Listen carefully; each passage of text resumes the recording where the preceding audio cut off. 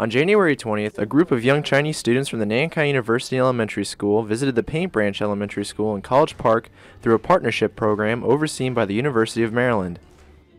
Talk with the students to begin to build that friendship. The University of Maryland and China have close relations, and it shares these connections with local schools like the Paint Branch Elementary to help the community. The educational world, it's important that we prepare students to function in the 21st century world. We have a very strong relationship. The University of Maryland have a strong relationship with China.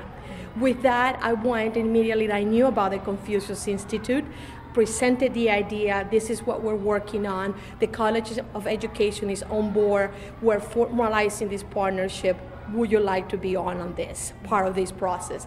They immediately took it on because they wanted to establish some relationship with the Prince George's school system.